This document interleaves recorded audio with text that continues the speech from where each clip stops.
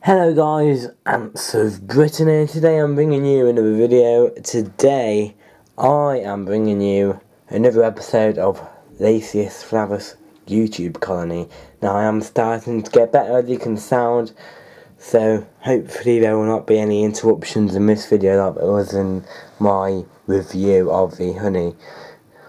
Go and check that out if you haven't. It was quite funny, me coughing about 3 times in the video. And it'll be interesting for you to see what the Ant Jenny is about.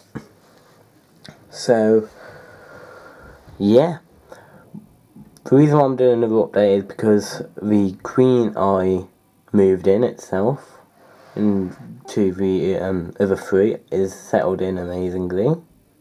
She is acting like she's a normal group of the rest of the queens who were there originally, and as you can see, top left, well actually I would say centre of your screen, there is a pupae. Now there are lots of larvae under the queen and a lot of eggs as well spread out throughout the nest. So this means soon we'll be getting some new arrivals within the nest, obviously, as it goes egg, then larvae, then pupae.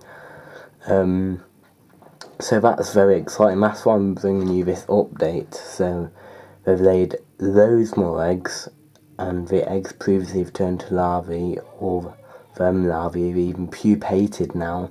I think there's either 1 pupae or 2 pupae. But that means that soon we'll get more pupae, and thus that will mean we will get even more workers in the colony. Now I've just moved the colony from its old test tube into its new one because the old one was very manky and dirty and running out of water as well, so it was time to change their test tube. Very easy to change. So yeah, that's it pretty much. Nothing drastic has changed. I mean, there's 6 workers in total,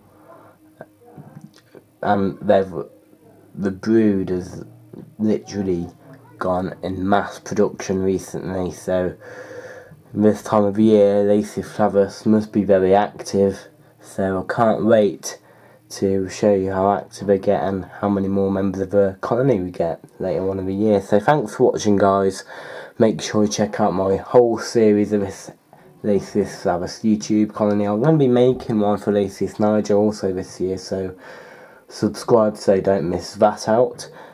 This year's nuptial flights. And until next time guys, ciao for now.